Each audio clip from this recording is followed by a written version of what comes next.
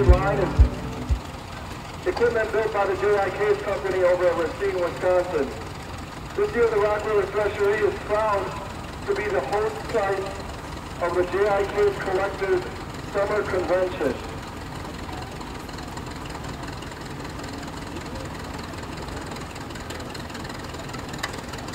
The J.I. Case Collectors Association was founded in 1985 by a group of people in the Midwest who were interested in preserving the agricultural heritage that also bundles with England, Australia, and Canada.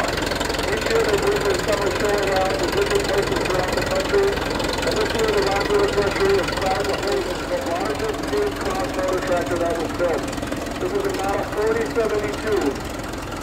What Case did is their engineers thought it would be a good idea to have all of the components in the engine turning the same direction as the wheels.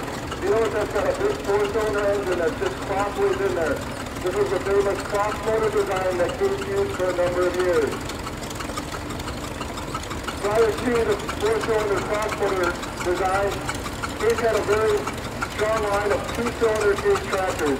This is the smaller of the two that were selling. You can notice all the original decals and striping are still on this tractor. This tractor has not been restored. It's owned and operated by North Miners out of Davis, Illinois. The next one is a smaller version of the cross-motor Case tractor. Again, you'll notice the four-cylinder engine sitting with crossways in the frame right there. This is a 1919 cross-motor Case. Next we have another nice original example of a cross-motor Case. You notice one, this is kind of unique. It's on what we call cut-down rubber tires on the back. Most of the familiar tractors you see all came out on two wheels. Well, when the invention of rubber tires came out, you could put the tractor in and they would cut off the Livingston out of Austin, Minnesota. Don's on his very unique Case model LH. It was built in 1938. The H stands for Hesselman. This has got a Hesselman diesel engine in it. You do not see very many of these tractors.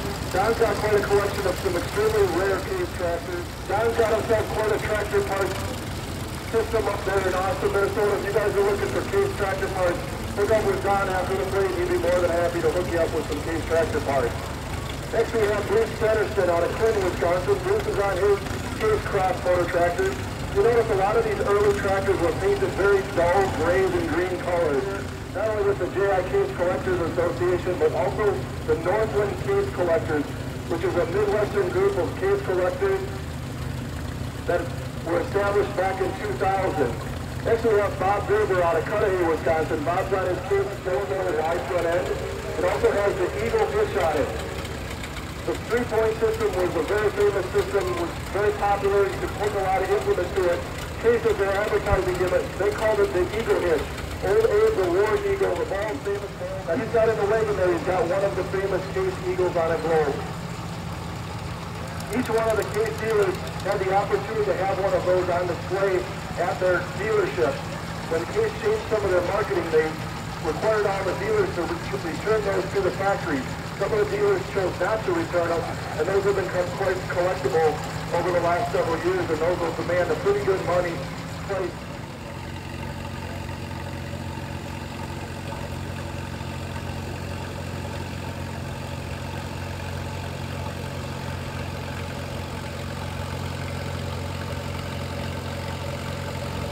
Now, if you notice these next couple tractors coming through, this is part of the series of Case tractors, kind of a 30 series. I believe this one first one's an 800.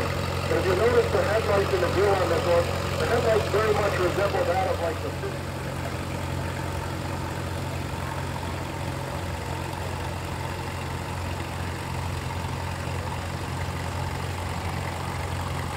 This is an 830 Case. This is a diesel dual range drive. It's owned by his dad, Jim Keller, out of Potosi. These two guys are in the trucking business, and it's not uncommon for them to haul several semi-loads of tractors all over the country to these Case Collectors Conventions. This year, the Case Collectors Convention happened to be close. Only a few hours drive from their home in Potosi. So these guys made a few trips. They hauled in 14 Case tractors to be part of the Case display here at the Rock River Thresheree. Next we have Jim Kohler out of Potosi. Jim's on his Case 830 with the Case 423.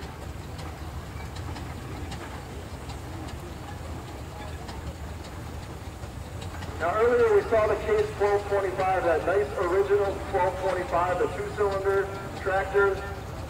This is the next step up from the 1225. This is a 2040 Case, same two-cylinder design, just a little bit bigger engine. There's two cylinders on this tractor, but they're opposed. So there's one piston that goes backwards into the cab, and there's one that sticks out towards the front. This is an early model of the 2040. This one's got the square-style radiator on it. That radiator is open on the bottom. The exhaust comes in at the top of the radiator and goes out the top. Well, that exhaust going out the top creates a draft to come up through the bottom, and that's what pulls the radiator on this tractor.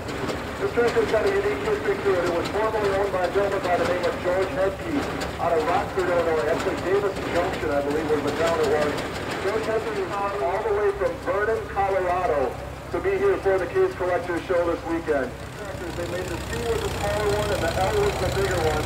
This is a 1935 Case Model C owned by the Esch family out of Yorkville, Wisconsin, and Clay Nash is doing the driving today.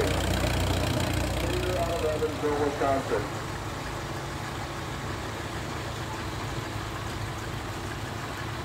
This next one is what we would call a Case Cousin.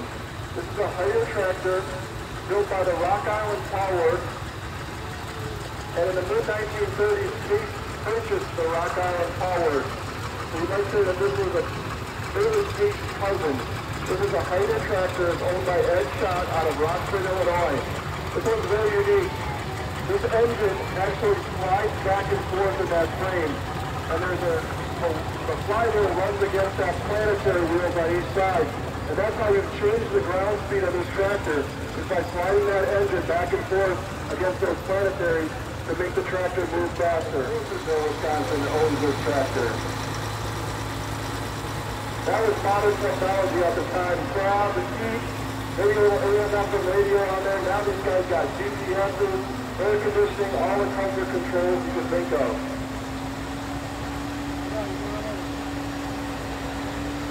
Here's our big Case we got all around. This is our modern Case tractor. Now a good chance to see early Case power and modern Case power. This is a Case IH, a 600 HD. Like I said, those guys are up there. They got the air conditioning on. They probably have the MP3 or their iPod plugging up there. Not sure if that one's got GPS on it.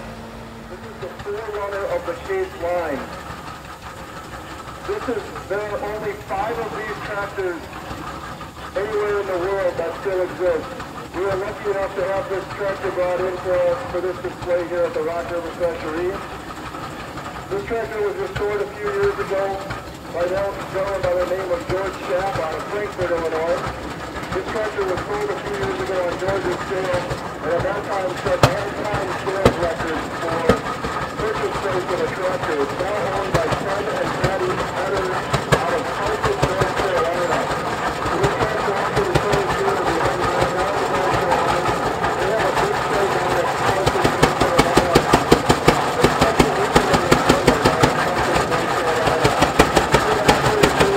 North Carolina. Here comes the biggest of the Case steam engine. This is a Case 110 horsepower Case steam engine. This one has some unique history to it. This engine spent much of its time here in the United States. Several years ago, it was sold and it was bought by a gentleman in Holland. So he had this engine shipped to Holland and he started the restoration on this engine. Well, something happened, either he lost interest or he ran out of money or something happened, but he ended up selling this, put it on the internet, and sold this engine. Well, a gentleman by the name of Mike Spahn from up at Baraboo area, I believe it's Leesburg, somewhere up there, found this on the internet and was a successful bidder on this steam engine. Had to have the engine disassembled, put in a shipping container, and shipped back here to the United States, and it arrived in the Baraboo area in pieces, and had to reassemble this steam engine. This is kind of a unique engine. There is no steering wheel on this engine. This has got power steering on it. There's a set of clutches that are running in there, and as long as the engine is turning over, you can move that set of clutches back and forth, and it'll steer the front wheels one direction or the other. This is owned by Mike Spahn. It was built 1911. and it's being operated by Warren Bellinger. Warren is one of our steam guys from over in Iowa, came over this weekend to help us out with the steam engine here at the Rock River Thresheree.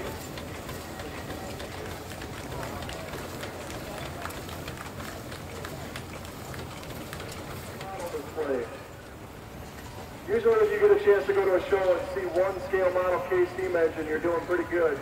Here at the Rock River Thresheree this year, we've got 3 of them. This first engine was built by one of the founding members of the Rock River Thresheree, a gentleman by the name of Walt Durst.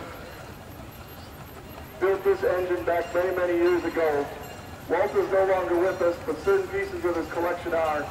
This is one of them. This is a half-scale case. This is not a production steam engine. This engine was scaled as a scale model of a 50 horsepower K steam engine. It's currently owned by Charlie Hendrickson from right here at Threshermen's Park in Edgerton, Wisconsin, and Jeff Teller is doing the driving today. Now back in the early days when these steam engines came out, a lot of farmers didn't have the money to go out and buy one of these steam engines by themselves. So what they did is they formed a corporation, and a bunch of guys would get together, pool their money together, they'd write up a little contract, and they'd go out and buy a steam engine, and then they would travel from farm to farm and work together. Well, this engine is no different. This is another half-scale case. This is a half-scale of a 65 horsepower case. This one came up for sale a few years ago, and 4 guys from the Thresheree here got together, pooled their money together, and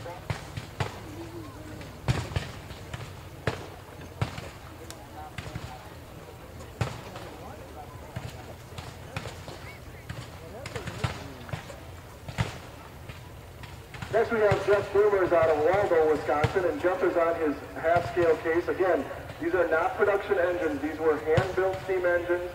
They took a full-size engine and scaled it down to 1/2 the size and built these engines.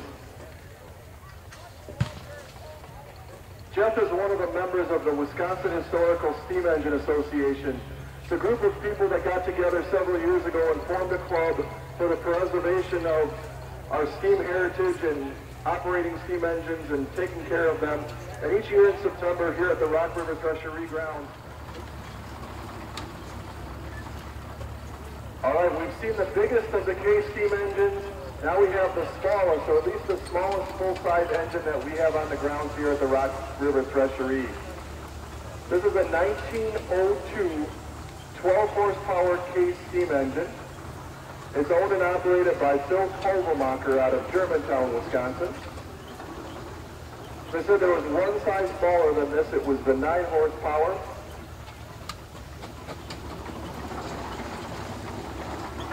This, I believe, is the only operating 12 horsepower K steam engine in the state of Wisconsin. Now, there were 2 things the steam engines needed. They needed a constant supply of wood and water. So what Phil's got on the back here is he's got a case tank wagon. And you could buy these in different barrels, whether it was an 8-barrel or a 10-barrel or a 20-barrel tank. And you could carry water in it, you could carry your fuel in the top, and that way you were able to travel farther distances. On this particular engine, Phil just has a small storage tank for extra water underneath his feet. So it was necessary to have this tank wagon to pull behind. As I said, it's a 1902 K steam engine owned and operated by Phil Kovelmacher out of Germantown, Wisconsin.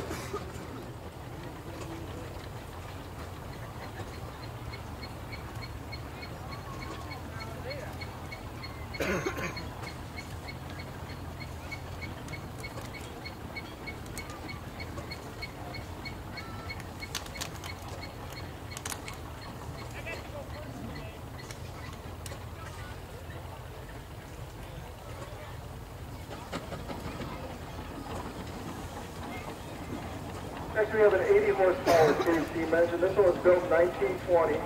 This is a long-time exhibit here at the Rock River Thresheree. This engine was formerly owned by Jim Tesh, longtime member of the Thresheree, was on the board of directors, held office here for the Thresheree for many years.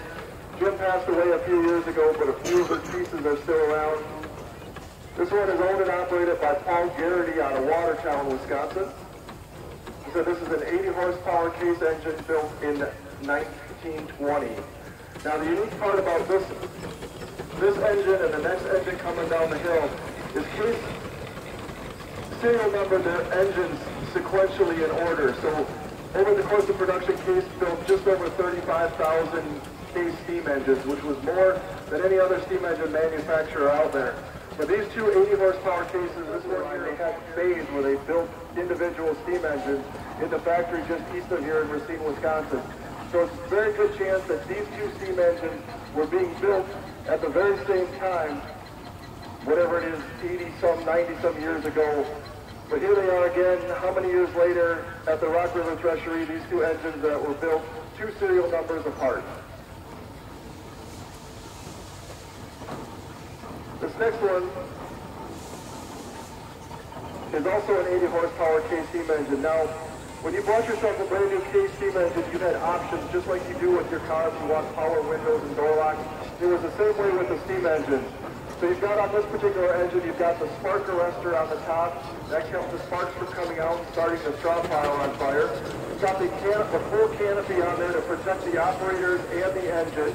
It's also got extension wheels on it, which are just like duals on today's modern farm tractors. It also has the contractor's fuel bunkers on it, which under their feet there's a storage tank for water, and there's 2 big boxes there for your fuel, whether it be wood or coal. Those were all options that you could order for your brand new Case steam engine when you placed your order with the Case company. This engine is owned by Chris and Marla Rickard from Zion, Wisconsin.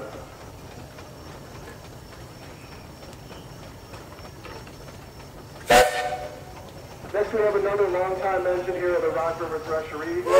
This is John Malarkey on his 1912 75 horsepower Case steam engine. Now some of you may have asked, like, why was Phil's engine only considered a 12 horsepower? This one is 75 horsepower. Again, it was an advertising gimmick. Prior to 1910, Case used all of the smaller horsepower numbers. You've heard us talk about 2040, 3060, 1225.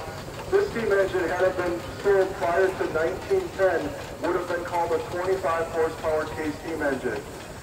1910, they changed their advertising scheme and used the larger of the 2 numbers, which is a 75, and is owned and operated by John Malarkey out of Oregon, Wisconsin.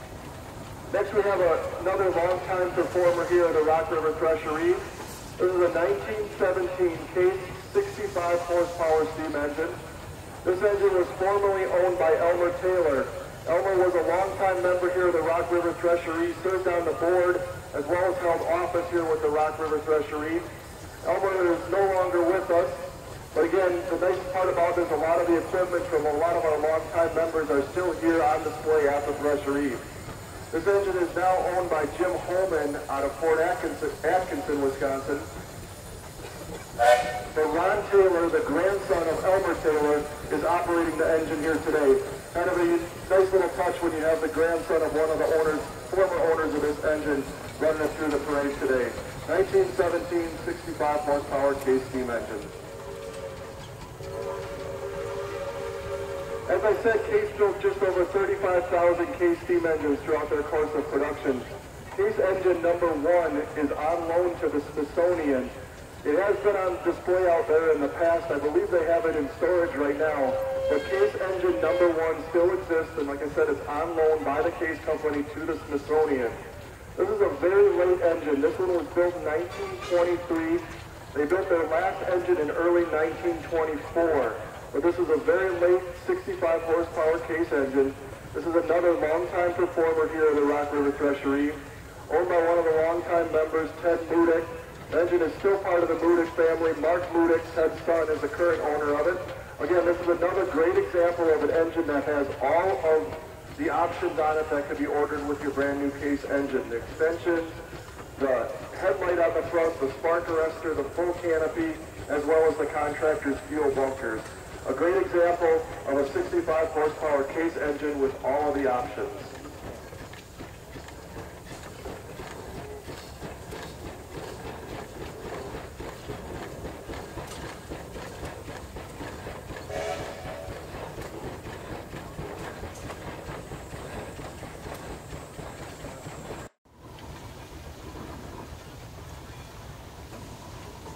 Next we have a 50 horsepower Case engine.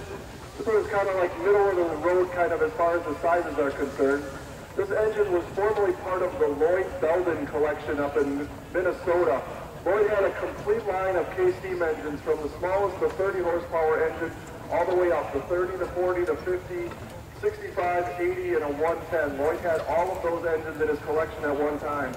Lloyd has passed away and the engines have kind of been separated and spread out throughout the country, but this is the 50 horsepower case out of the Belden collection. It's now owned by Ralph Nagel out of Slinger, Wisconsin. 50 horsepower case steam engine.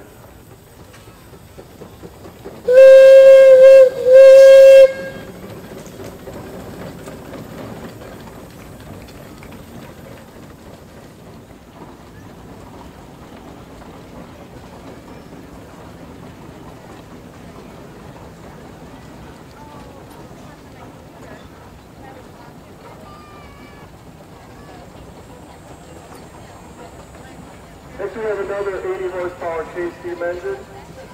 This is a 1917 80 horsepower case engine. It's owned by the Esch family from over at Franksville, Wisconsin. Connor Esch is behind the steering wheel today, and Chris Rickard is helping him getting it through the parade today. Yesterday we had all three 80 horsepower case engines out in the plow field, one behind another. Kind of a unique opportunity to have the engines together, all plowing one behind another.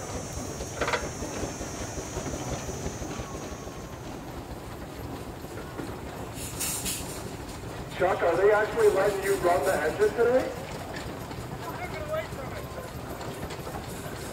Next we have the Walshes out of Pell Lake, Wisconsin. Chuck and John Walsh, father and son team, they got themselves quite a collection of steam engines over at Pell Lake, Wisconsin. This is a 40 horsepower case engine. 1917 40 horsepower case, owned and operated by Chuck and John Walsh out of Pell Lake, Wisconsin.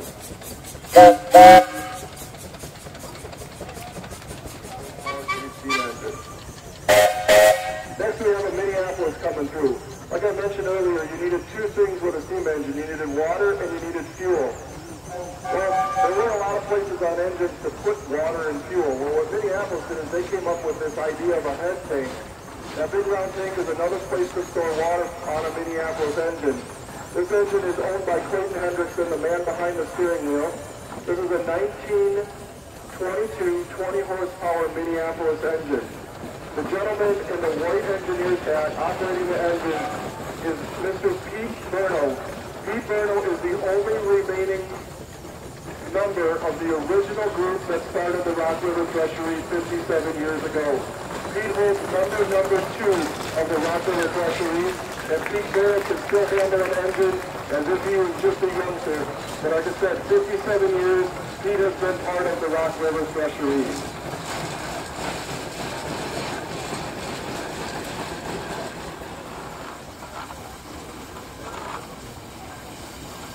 Next we have a 2-cylinder engine. All of the engines that we've seen come through the parade so far have all been single-cylinder, simple engines. This is a 2-cylinder engine. Nichols and Shepard was one of the manufacturers that was famous for that 2-cylinder design. This engine is owned by the Wade brothers of Whitewater, Wisconsin. Howard and Harlan Wade put together a collection of early steam and gas tractors. They were collecting this stuff before it was the cool thing to do. But Howard and Harlan Wade, two well-known collectors for many, many years over at Whitewater, Wisconsin. Fortunately, neither one of them are no longer with us, but the family has kept a large part of this collection together. This is a 1660 double-cylinder Nichols and Shepard, owned by the Wade Farms of Richmond, Wisconsin, and it's being operated by Paul and Nick Anderson out of Milton, Wisconsin. You'll notice as that one heads up the hill, it sounds very much like a locomotive with the 2 cylinders on that engine. This is a Keck Gonnerman built in Mount Vernon, Indiana. Now, if you get out to steam shows out in Indiana and out east of there a little bit, they have quite a few Keck Gonnerman engines. But here in Wisconsin, there are very few Keck Gonnerman engines around. This is a 19 horsepower single-cylinder Keck Gonnerman. This is another one that...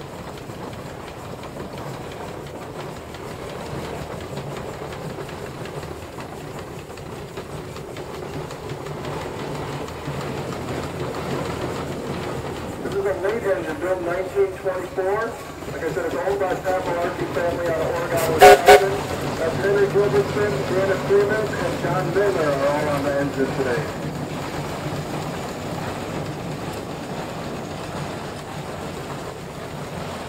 Thresher Company out of Battle Creek, Michigan. This engine was built before the merger between the Advanced Thresher Company and the M. Rumley Company. Once that merger happened, they were then sold under the name of Advanced Rumley, which we've seen a couple of those go through the parade. This is what we call a side mount engine. If you'll notice, the axle subshafts for the rear wheels are mounted to the side of the boiler. A lot of the other steam engine manufacturers have the axle mounted behind the boiler with a straight axle through it. So this is what we call a single-cylinder side mount engine. This was built in 1908. It's a 22 horsepower Advanced. It's owned and operated by Dennis Freeman out of Cottage Grove, Wisconsin.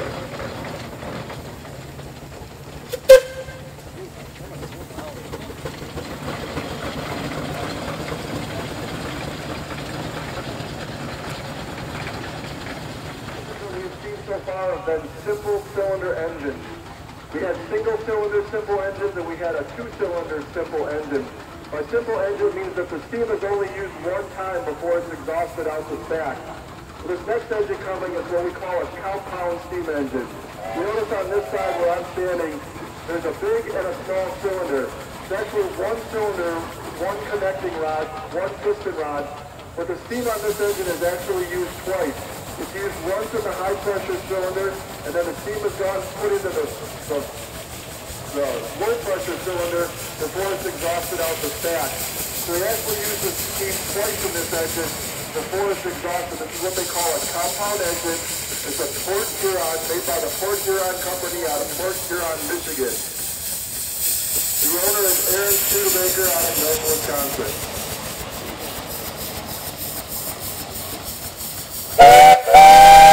If you notice, those rear wheels are cast iron. They were cast and poured as one piece. Kind of unique design specific to Port Huron.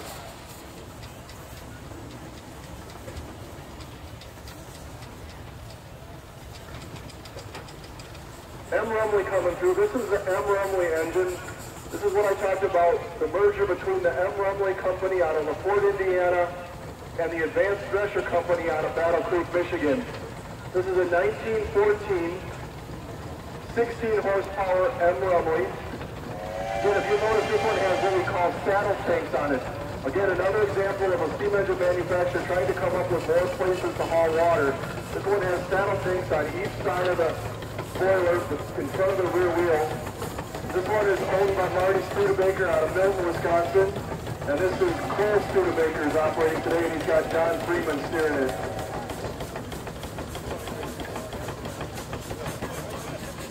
All right, here's the engine that started this madness 57 years ago. A gentleman by the name of John Horton got together with some friends and decided they were going to have a little threshing get-together at the Horton farm. Well, John Horton owned this Advanced Rumley engine, but it needed some work. So him and his buddies got together, did some work to this engine, and this is the engine that they used to thrash 57 years ago on the weekend that started the Rock River Thresheree. The engine has changed hands several times throughout the years, but it is still here part of the Rock River Thresheree. It's currently owned by Ron Taylor from Burlington, Wisconsin. It's 20 horsepower, built 1918. It's operated today by Jen and Gary Henning out of Ridgeland, Wisconsin.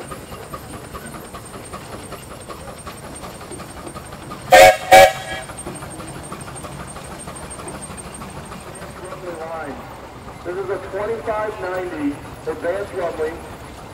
It's owned by Denny Christensen out of Manhattan, Illinois. This engine was built in 1920. This engine spent the majority of its life about an hour east of here in Franklin, Wisconsin. Sat there for a number of years. I can remember going to look at this engine when I was younger. This engine was sold to a gentleman out of Michigan several years ago. Changed hands a few times, and Denny Christensen is the current owner of this engine, built in 1920, a 2590 Advanced Rumley. This one is part of the Scott Stansted collection out of Evansville, Wisconsin, and it's been operated today by Tim and Tim. Those are directors from Indiana.